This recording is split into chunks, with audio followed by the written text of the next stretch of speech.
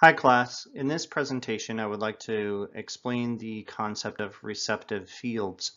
In particular, let's look at how an on-center receptive field works.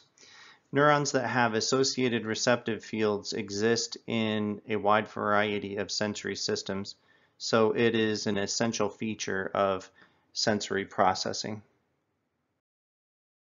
So as I mentioned before in previous videos, the brain has evolved in a way that allows it to achieve the ultimate goal of survival of the organism.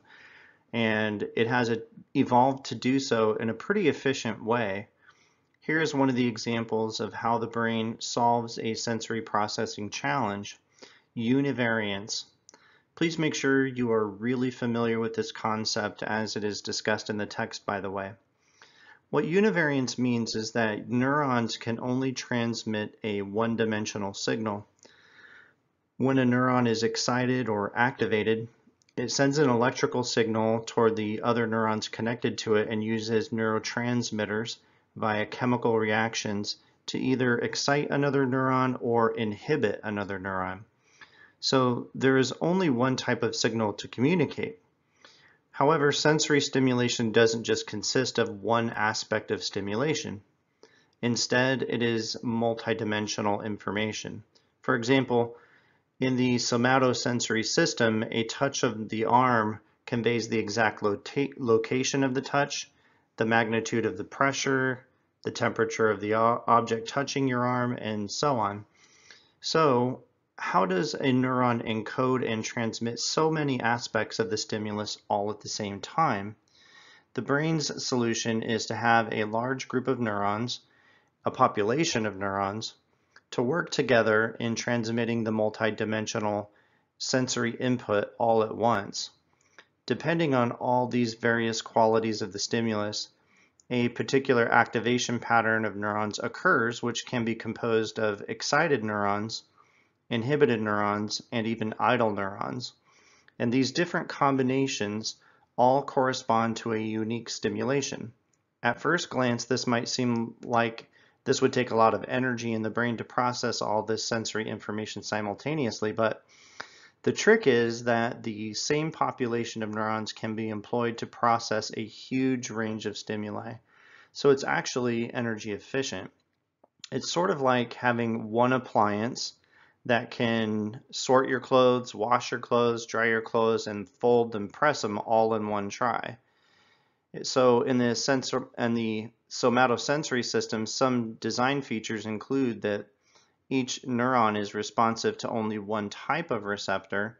Each neuron has a sophisticated receptive field, and the size of receptive field is variable depending on the location of the stimulus and the need to process information. So to use the same analogy, we could take apart this fictional laundry machine and see that there are specific components inside that each have their own, sometimes singular responsibility and can be activated or not, depending on what we need it to do for any one job. Let's look at an example of sensory processing involving receptive fields. How do we know which part of the arm is being touched? Each neuron in the somatosensory area of the brain receives stimulation from a specific area of the skin. This particular area is called the receptive field, right here. Zoomed in, you can see it a little bit bigger right there in the kind of larger circle with the smaller circle in the middle. The neuron receives information only from receptors located within the boundaries of this whole location right here. In the thalamus, each somatosensory neuron has a receptive field that has a center area and a surrounding area outside the center. All the receptors from this whole receptive field have a connection to a target neuron. But some of them send excitatory signals along a centralized pathway, which is the blue connection here, while others send inhibitory signals, which are the red connections here. It's this combination of inhibitory and excitatory signals that our brain interprets to try and process all the kinds of stimulus information we're experiencing at once. If something touches the center of the receptive field, like this imaginary pen, the blue connection is activated and the target neuron is activated. This is an on state, so this type of receptive field is called an on-center receptive field. In the timeline to the right here, each tick mark represents an excitation of the neuron. In a normal or idle state, a neuron might fire occasionally, like in these little spots right here.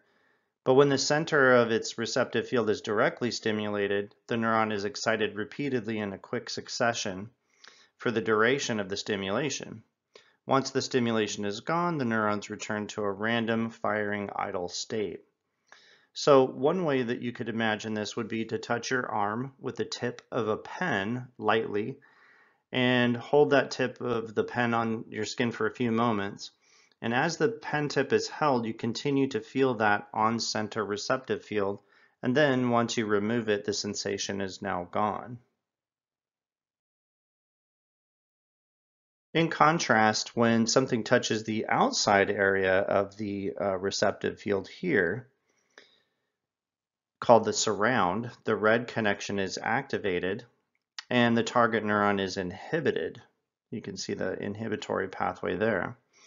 That's why in the literature this neuron is said to have an on-center but off-surround receptive field.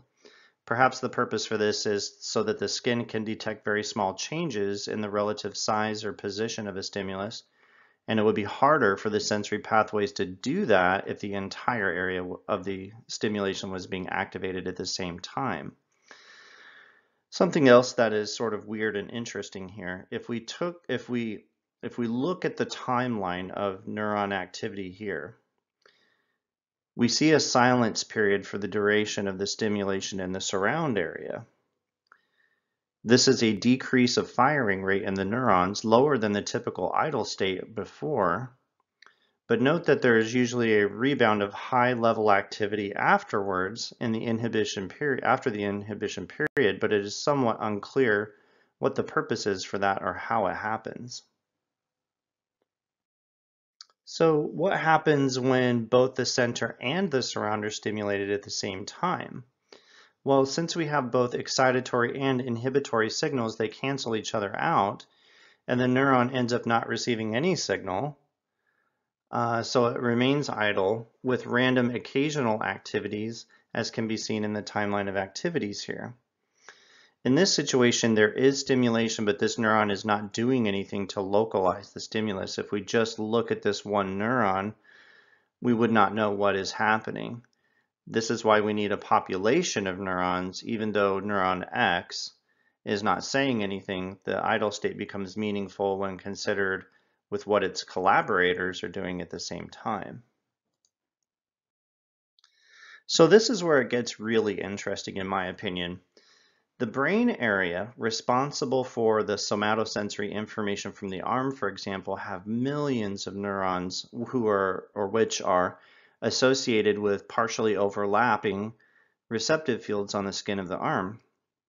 Neuron 1 might have an on-center in the off-surround of neuron 2 and vice versa. If you look at this area carefully, it's like a Venn diagram. You can see sort of where the overlap is and isn't. So I'm showing 4 different locations, A, B, C, and D, in the stimulation graph. Stimulus A is in the off surround for both neuron 1 and neuron 2, so I denoted them both with a negative sign in the right here. Stimulus B, in comparison, is the on-center of neuron 2, but happens to be in the off-surround of neuron 1. So we have a plus sign for neuron 2 and a negative sign for neuron 1. In this fashion, we can use the activation pattern of these two neurons to decode 4 different locations.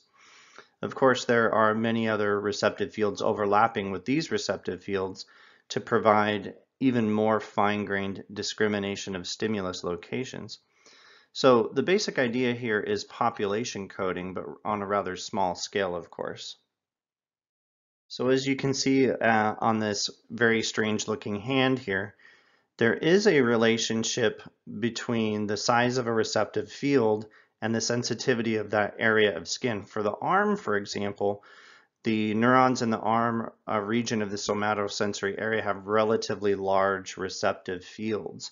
This means that two different stimulus locations may end up feeling like the same location because the neural activation pattern will be the same. In the graph, we see both stimuli hitting the center of the same receptive field. In other words, sensitivity with stimulus location on the arm is not very high.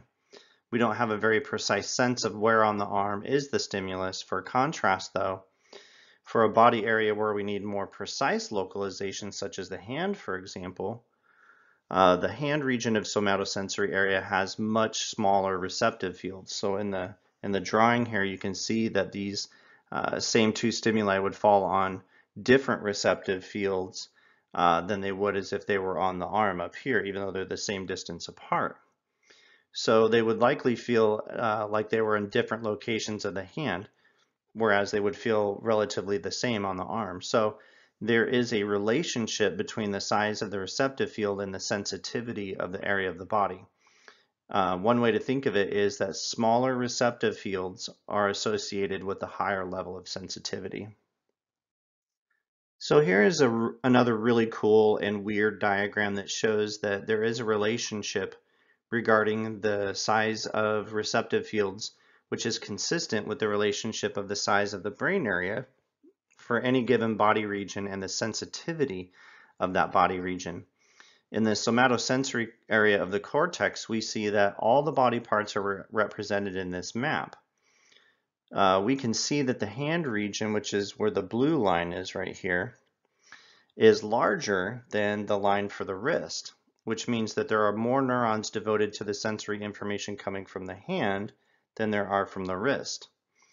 This in turn means that each neuron may be associated with a smaller receptive field since we have a lot of neurons to cover the whole hand in terms of surface area. Having smaller receptive fields, as we just discussed, means that we can have a higher level of sensitivity in that part of the body. So in general, the larger that cortical area in the somatosensory map, the more sensitive is the corresponding body region. So just to kind of take this another level, look at how sensitive it is between the upper lip and the lower lip. Now, this would be an area that would be extremely sensitive, and there's a lot of neurological information being processed in very, very small receptive fields because it takes a lot of brain energy to be able to process that information on such a small scale